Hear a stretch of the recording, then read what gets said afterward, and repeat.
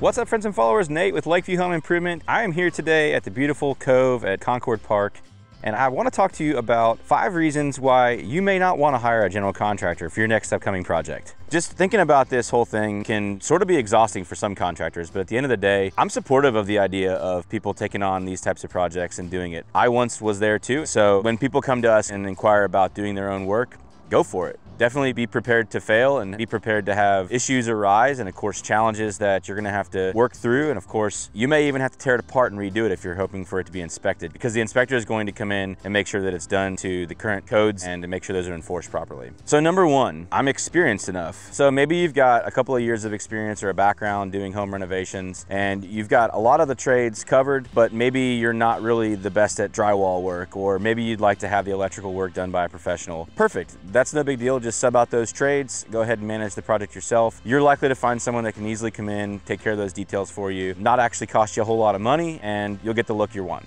Number 2, you've got plenty of time on your schedule. You've got time to be able to be home when those trades are showing up, and you can kind of manage the schedule so that things are in line as production goes on and you can proceed into the next phase of the project without having too many delays. So again, you have plenty of time on your hand and can manage that schedule and be around when people need you to be there. So number 3, maybe you have no fixed timeline. Maybe this is a project that's not going on in your current residence. Maybe it's a secondary home or a project that you're doing as a flip, just something you're looking to have kind of done within the next 6-8 months. Go for it. Number 4, you want to save money. I completely understand that, and if you're able to save some money on this project, maybe you could apply it to the next one. But the truth is, on a large scale project, oftentimes you may go over budget if you're hoping to self-manage it. Why? Well, it may be the first time you've ever done certain things, and it may take you a couple times to get it right. From a general contractor's perspective, it's our goal to make a profit at the end of the year. What does that mean for you? That means that we're going to be in business long term to be able to come back and service whatever may need to be done and actually uphold our warranty. So in short, smart management can often save you money over time, and that could add up to the cost of what it would be to hire a general contractor. Number 5, you cannot let go of control. We hear this all the time. The contractor came out, he provided an estimate, and he's ghosted us. Or maybe he actually showed up and things started off the right foot, but for whatever reason, like I said, you can't turn over the keys and you've decided that you're gonna micromanage them and stand over them constantly. That is a quick way to desert a contractor. So it's in your best interest, if those are characteristics that you already have, maybe handling this project yourself is the best fit.